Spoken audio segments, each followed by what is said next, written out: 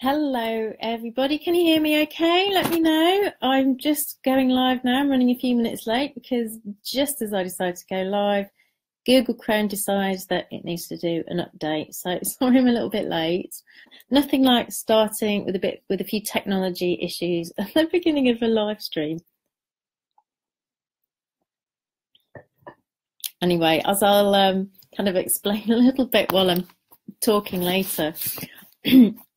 I kind of left this one today a little bit last minute. It's on a different day than I used to. I used to do it on a Wednesday evening at 8. So I haven't been really around doing so much live streaming recently, and there's a really good reason for that. And I'm sort of going to go into that. I've just been really sinking inwards, following my heart. My heart's kind of been guiding me to do the inner work rather than getting out, doing marketing, sharing about my business and all of that kind of thing. It's been quite a journey over the last, couple of months, maybe even a bit longer. So what I wanted to share was about something that happened to me back in November, and which I have shared before. I know this was when my friend, her mum died, and Sue was such a beautiful, kind and loving soul. I'd got to know her. We'd all been on holiday together. So she was the mum of one of my best friends. She was so inspiring because she discovered a whole new lease of life in her 70s, and she was really living it and going for it. And we were on holiday, and then a few weeks later, she died really suddenly.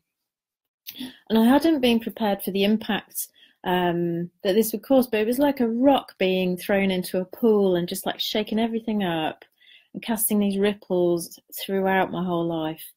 And following this sad time, I also heard news from lots of other different friends and through my family, something like, there must have been about 14 or more people who'd either been diagnosed with terminal illnesses or they died. And so it was a real shake-up. It was a message from the universe to me that life is short. It was kind of saying, are you really living full out? Are you going for your desires? Are you asking for what you want? Are you risking everything, including your heart, to really receive it and to have the life that you want? And yeah, really, I wasn't. It was really clear to me. I thought I had been. That was the thing.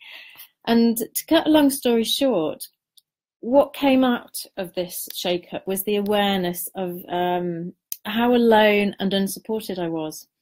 And not because I didn't have friends and family and wonderful people in my life who were there for me, but because I'd abandoned myself at a really young age and I'd never really fully reconnected.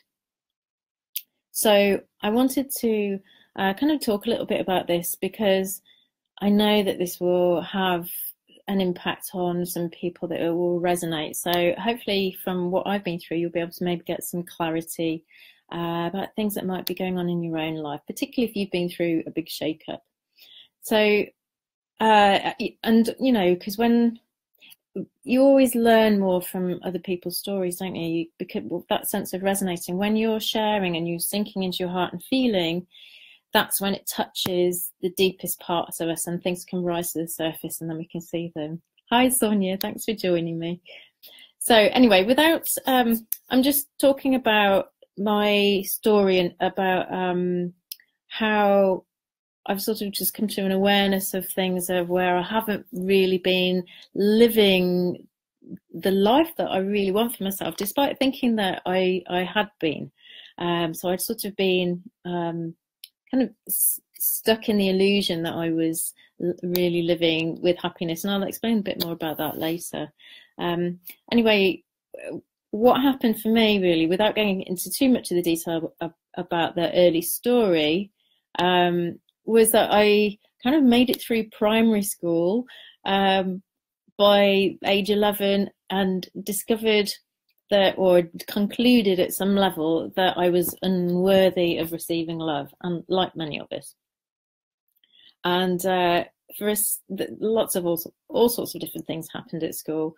But for a sensitive little soul like me, that this caused a lot of pain, and it really was too much to bear. It was really overwhelming. And so I had built this lovely big wall of protection around my heart, and I disconnected from my body so that I didn't have to feel so much. And as a result of that, I was also disconnected from other people. So I was sort of, I isolated myself. And I'm sure many of you who are empaths or healers or are sensitive, that you can really resonate with this. And because this flawed self within me sort of split off and hid, my early journey was all about improving myself, trying to make myself be acceptable enough to belong, or even to just grow beyond apologizing for existing. It really was that bad. I had such a kind of an inferiority complex when I was little, when I was young, school age. And along the way of sort of transcending this, I discovered personal development, and then I discovered my spiritual path. And because it was easy for me to connect upwards to source, because, part of me was already up there, it was safe up there. And, it was there that I discovered the love that I'd been missing. And over time, I learned how to follow the guidance by connecting more with source energy, or with my higher self, with my heart, with my intuition.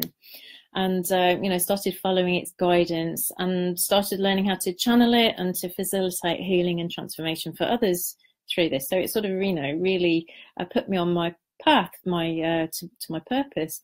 But for whatever purpose my soul had come here to, to really fulfill, I have an ability to bring through very pure, high levels of source energy for other people, which is essentially unconditional love. But because of my story, because of my background, because of all that inferiority stuff, I'm also essentially quite a skeptic, because I really needed to be certain that this energy would consistently produce results for people, so that I wouldn't get rejected and proved unworthy again. And I also needed to be able to explain it, because it made me feel safer if there was some logic to it. And I needed the people that I worked with to experience this transformational energy in a very direct and personal way, so that they knew the truth of it for themselves, because I didn't believe that they would value it from me otherwise. So it's no surprise that, in the end, as well as facilitating sessions with people, I also teach about consciousness and empowering yourself by directly connecting to your own spiritual power source. And it wasn't like I was doing this. I was doing it more because of the fear, if you get what I mean. So, the healing and transformation that takes place when you're hidden, or scared, or dark and rejected parts of you are held in the energy of love, it's phenomenal. So there I was, seeing all these incredible shifts in abundance happening for my clients in different areas of their lives. And that made me feel really happy and fulfilled. Hi, Inga. Thanks for the hearts. Or at least I thought so. This had been the work I'd been doing for quite a few years now, probably about 20 years, really.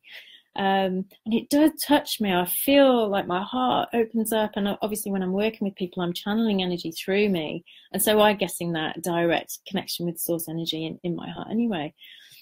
And I made this the center of my life, and it served me really, really well while I was focusing all my energy on supporting and giving to others.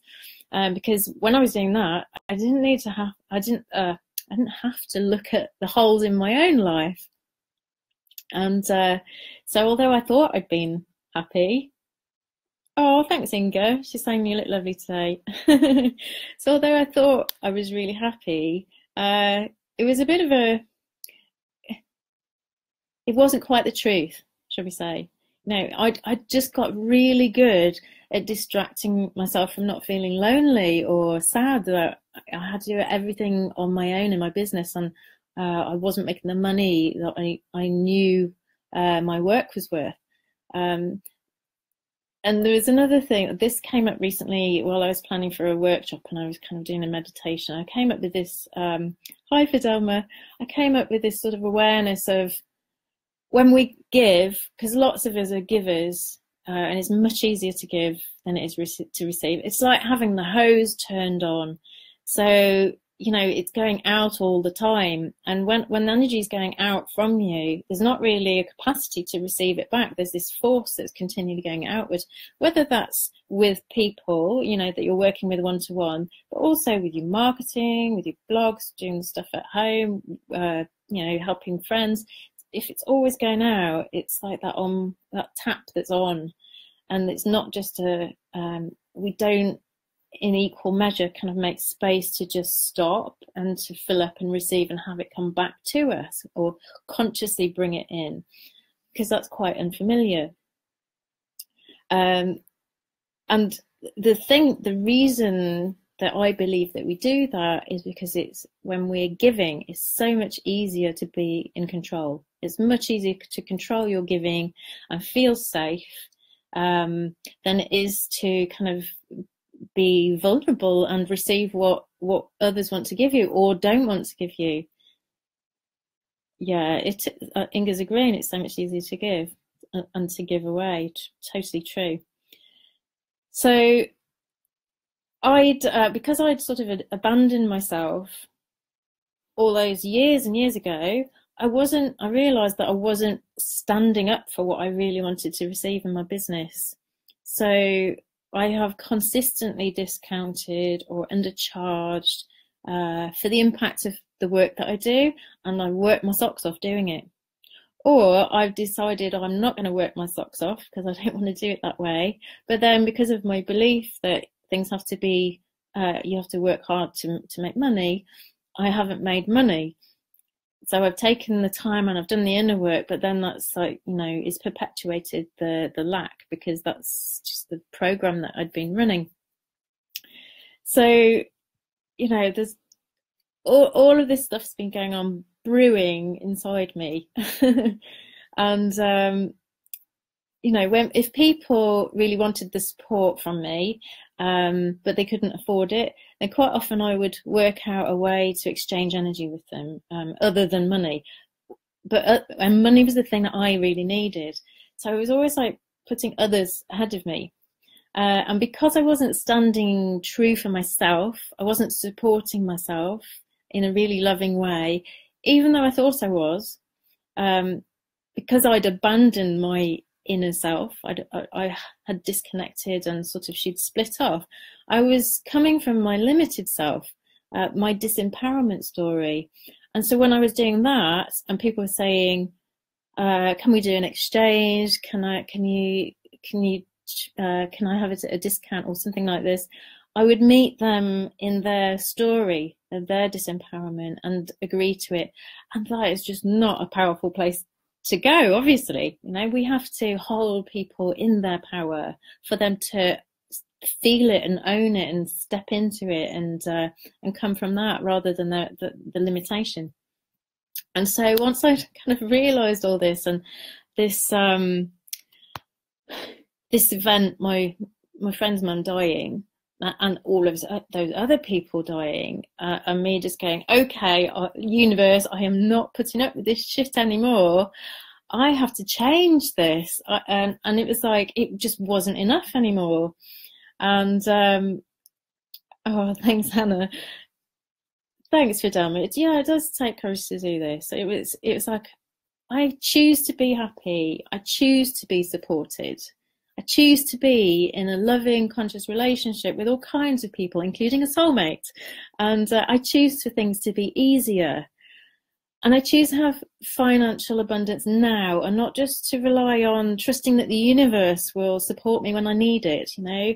And so I was getting really, I wouldn't say angry, but I was just like really getting impassioned, you know, and I had such a strong conviction, and it was like me demanding it from the universe because I'd had enough, and I'd suddenly everything had become clear, and the fog had gone. And so then what happened? Oh, thank you, Sonia, saying she loves my honesty. Yeah, well, you know, you got to play it real, haven't you? So once I'd actually made this demand, all the shit started coming up. You know, I thought that had been the bad stuff, or just some of the difficult stuff, not necessarily bad, but all the other stuff started coming up. Everything that wasn't in alignment with what I'd asked for from the universe started coming to the surface. All of the BS from within me, within my story, it started playing out in my life. Like all the life is hard and you've got to struggle stuff. Making money is hard and you can't enjoy it when you've made it because something bad might happen and you might lose it, or basically that it could only be made with a lot of effort and doing things that you don't really want to do, which is like the story I picked up from watching my dad do that my whole childhood. Also residual relationship pain all got stirred up. Things came out of the blue, like I was thinking, why am I feeling like I've broken up with someone? This is just, you know, it didn't make sense. Also, I was hiring people to do work for me, but there was a lot of problems. Technology crashed and burned several times. And I know there was like a lot of Mercury retrograde kind of patterns going on at the time.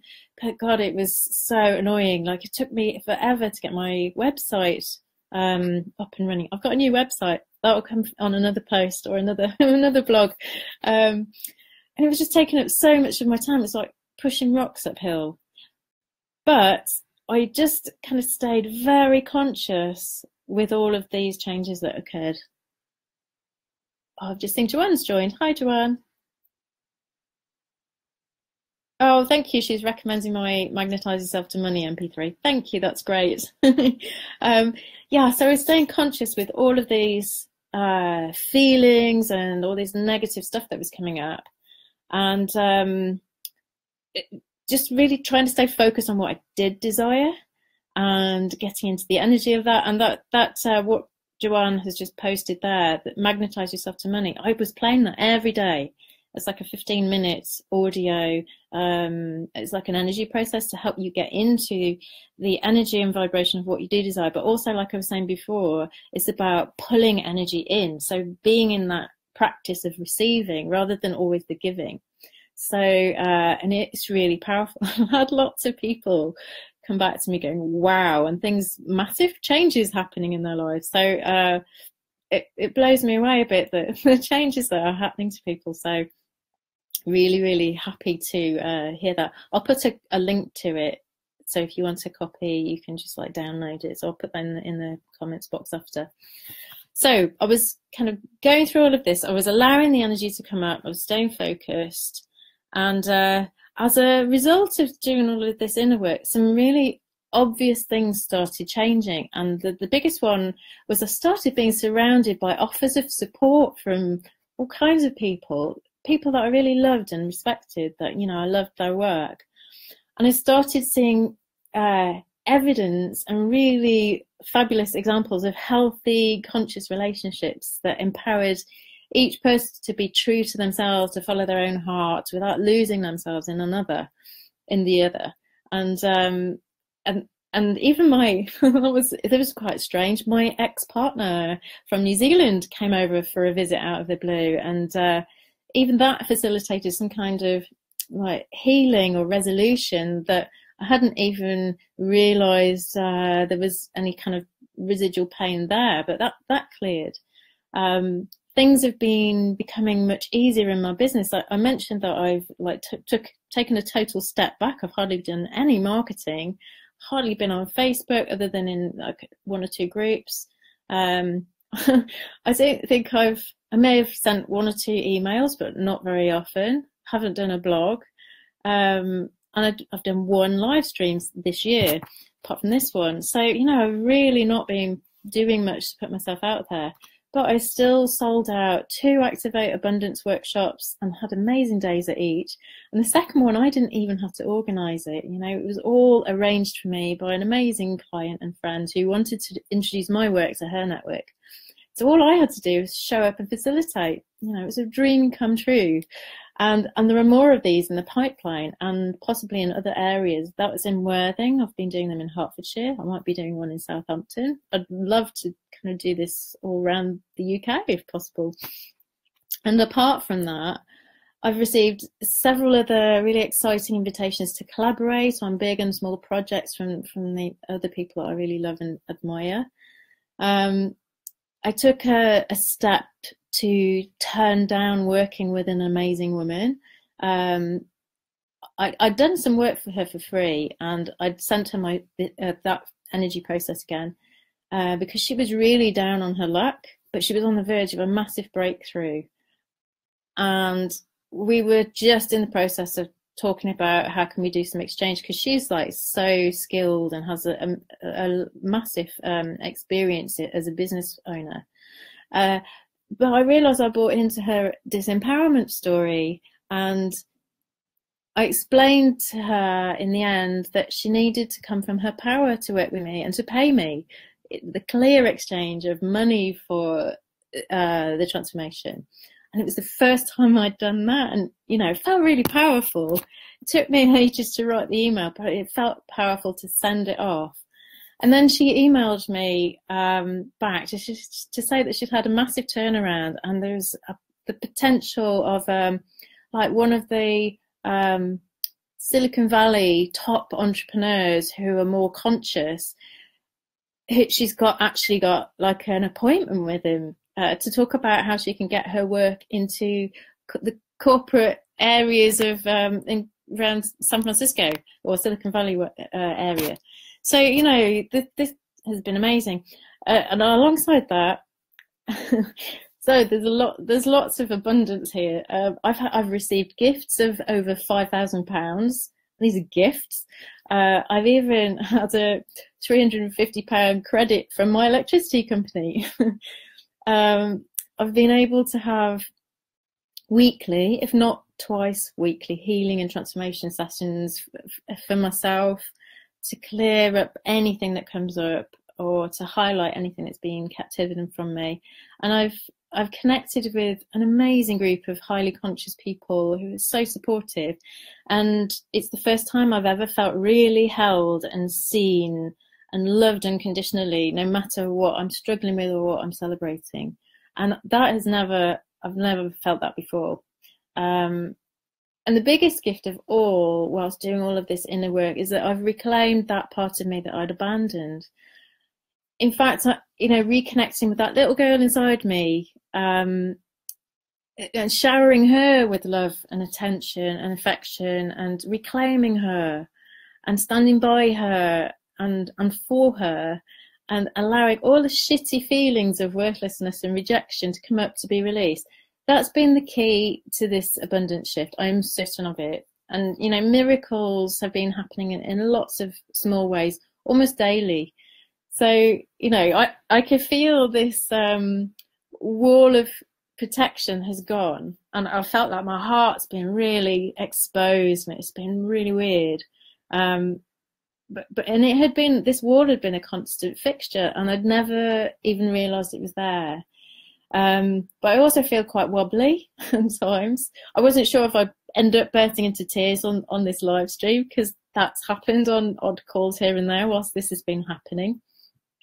And yeah, amazing. Thank you. Thanks, Anna. And yeah, Vidama, that's right. It is. It's amazing when we let go. Hi, Claire. And yeah, it's, you know, it's been a bit like riding a bike without stabilizers for the first time. And as I said, I can get quite emotional because I'm feeling so much more in my heart. So things can get a bit messy, but I'm just really showing up, being real, and not holding stuff in anymore. It's like, no, if that's how I'm feeling, the feelings are valid.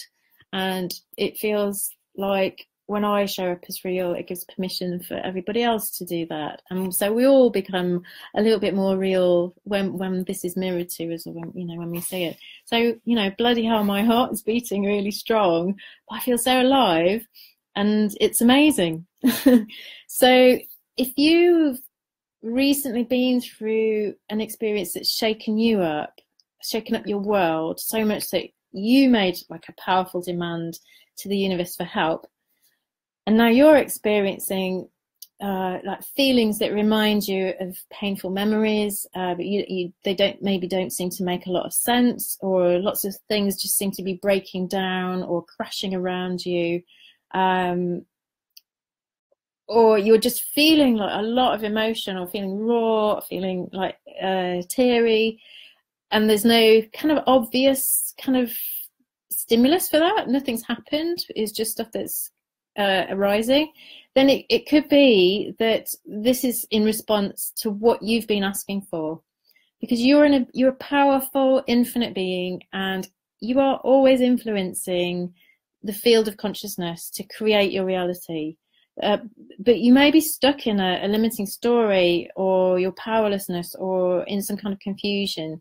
You might have forgotten that all possibilities are open to you, that anything you wish to be, do, or have, it already exists for you on the quantum level. It's just about, you just need to claim it with all your heart, and be prepared to go into your own dark places and release the pain and the fear that will show up as you go there, because it's part of the process. It's like you're sending that message out to the universe, and it brings you the experiences or the triggers, or it brings you the circumstances to kind of trigger you to bring stuff into consciousness that is within you that needs to be released, so that your vibration will consistently raise. And when your vibration is at the right level or higher level, what you want will just become instantly attracted. That's when they say, attract with ease. It's like it's not really easy to get there,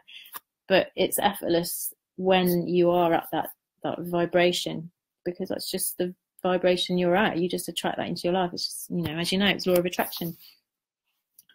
Very liberating, yes. So you can go into these dark places yourself, and it takes time, or it takes like a big thing, like a shake-up. Something happens major in life for you to kind of see this stuff. If you're conscious, you'll catch it, and you'll be able to do some work with it. But a lot of the time, we just can't see ourselves. It's like, you can't you can't lick the end of your elbow. We're not designed to do all of this stuff. You can't see the back of your own head. We need other people. And I've had a lot of work. I've been doing a lot of work with other people for this, to help me through this. And it's been amazing. So if I can help you move through anything where you're stuck, if you would like my help for your journey, this is what I do best. If you just want to dip your toe into the water of this work of manifesting abundance, come on an Activate Abundance workshop. I'll be putting more dates out soon. But if you're really ready to take the leap of faith and follow your heart, using alchemy and energy to create what you desire, even though you've got no idea how it can happen, which I didn't, and you're willing to take that walk in the dark and meet those hidden aspects of yourself that you've rejected in the past, which are keeping you small, blocking your abundance, and you're if you want to live from and trust your infinite self and your true spiritual power, and expand beyond what you currently believe is possible, and that sort of living from there excites the pants off you, then there are ways that you can work with me one-to-one as part of a journey. And if you'd like to have a discovery call with me about that to help you decide what might be right for you, then just drop me an email at kathy@kathyballard.com, or send me a message on Facebook, because I'd love to hear from you. This is such fun work, and it's really, really powerful. And I think the more we have people sort of mirroring this back to us, it just helps us believe that bit more each time. You just need to feel the truth within yourself, and when you get a bit of momentum going, then you start just expanding more and more and more, and more possibilities open up. So oh great, it's been happening for Fidelma too. Brilliant. So if there's anything that I can help you with, do let me know. If you've got any questions, pop them in the comment box, and I will either answer them now if that comes up now, or I can answer them after, or just drop me an email if there's anything that you need that I can help with. Then I'd love to hear from you. So that's it from me for tonight, for my first live stream back in the saddle. So I will see you all again very soon. Take care for now. Bye.